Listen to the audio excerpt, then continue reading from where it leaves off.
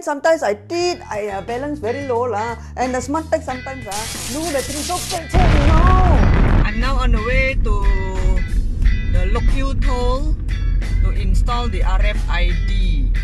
So I have registered online and fixed an appointment. I prepared the car insurance cover note and a copy of my card. Yes, I have arrived at the RFID fitment center. The verification process was very quick. So they first clean the headlamp, the surface, and wipe it dry.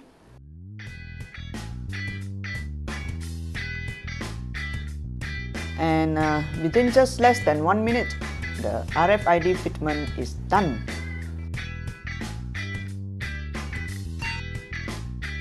So they also tested the sensitivity of the RFID sticker. Ayo, what is this RFID? RFID is radio frequency identification. So when you pass through the toll, there is a reader in the toll plaza to read the information in the RFID tag. The RFID tag in the car will have a small little chip, so it will know, and then it will deduct the amount from your Touch and Go e-wallet.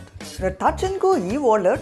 What is this? E-wallet is an app on your telephone, and then you can load money into your phone. So every time you buy things, you can just scan with a code there. But in this case, the reader will read the information and then deduct from your e-wallet. Why must you use this e-wallet and this RFID? You see, every time I pass through the toll, I need to wind down the window lah, tip a bit lah, and then sometimes it says baki tidak mencukupi, balance is low.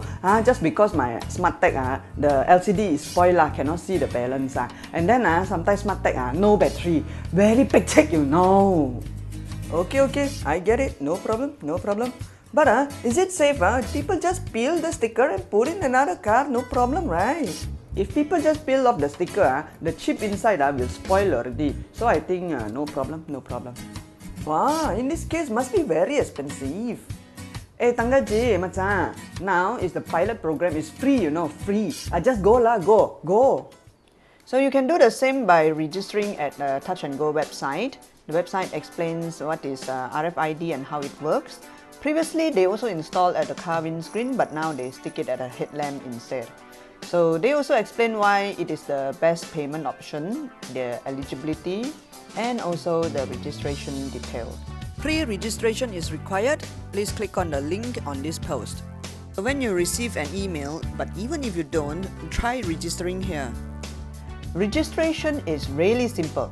Just click on the register now and key in your Touch and Go e-wallet ID. If you do not have an e-wallet ID, you can download to your mobile phone and register one. Now once you log in, you will be required to enter your car registration details and also set an appointment for the fitment. Now as for me, I can see the progress status. I was told that it takes 24 hours for my RFID to be activated. So meanwhile, let me reload my e-wallet. So I log into the Touch and Go e-wallet on my phone and press reload now. I choose the amount and I complete the transaction.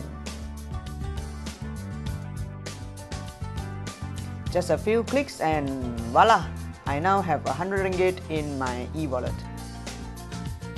As I was doing this, I checked and my RFID is actually ready. That's less than an hour. So let's try the RFID.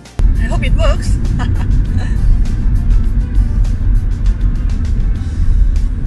Okay, it works. So upon checking my mobile app, 2 ringgit has been deducted from my e-wallet. You can also check the transaction history. This is really quick and super convenient for now. I was told that only 100,000 users are expected for the pilot program until the end of this year. So, what are you waiting for? Sikron po!